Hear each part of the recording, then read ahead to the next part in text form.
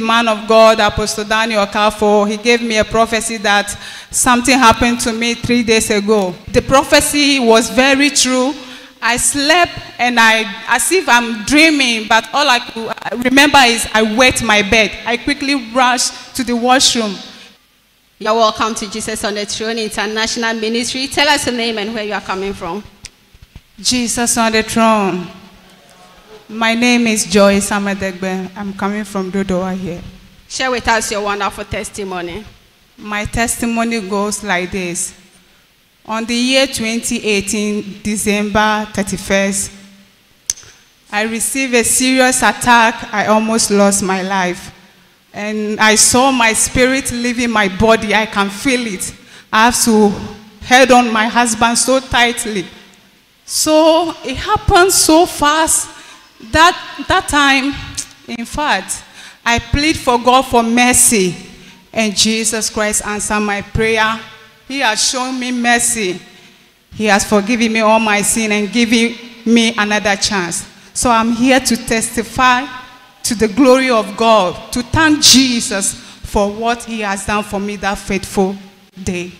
So you said in the year 2018, you went through a very devastating moment that almost took your life.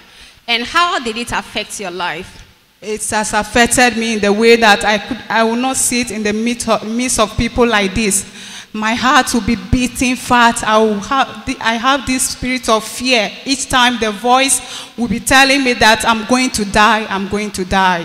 It came to a point I couldn't sleep at all. So the whole night I will be there, not sleeping. It has affected me, giving me depression. So we have to go to visit the hospital. And the doctor had to give me a sleeping tablet for me to be taking. Even when taking the medication at times, in fact, I feel so confused that I have to stop before we learn about Jesus on the throne. On the year 2020, and me and my husband, we visited. After visiting Jesus on the throne, what happened to this spirit of fear and depression you were going through?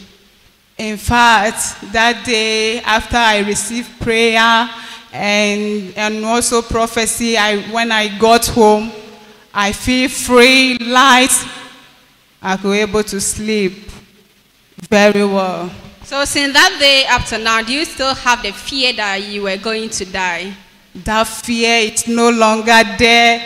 I'm free. I'm free. Thank you, Jesus, for setting me free.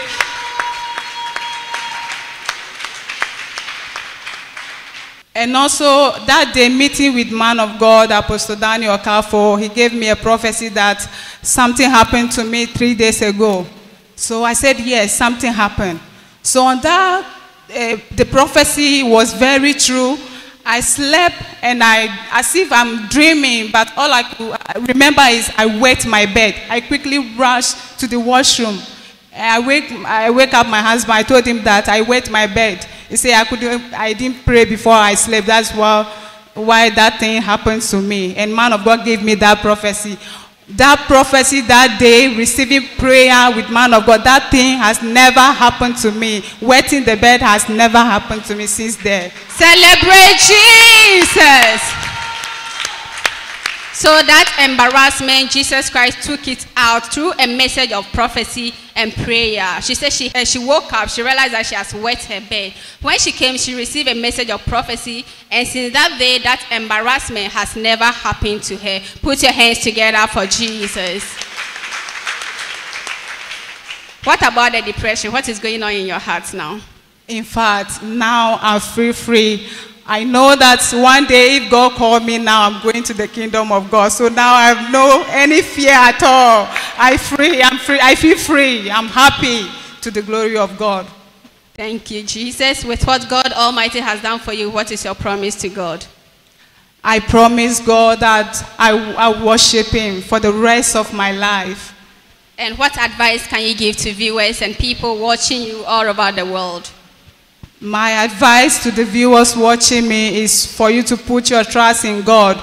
There's nothing too impossible for God Almighty to do. As he has done it for me, setting me free from the spirit of death, on that faithful 2018 31st, God can still do a wonders and giving everyone another chance. So believe in God, believe in servant. Apostle Daniel Kafo. Put your hands together for Jesus. God has given us a servant.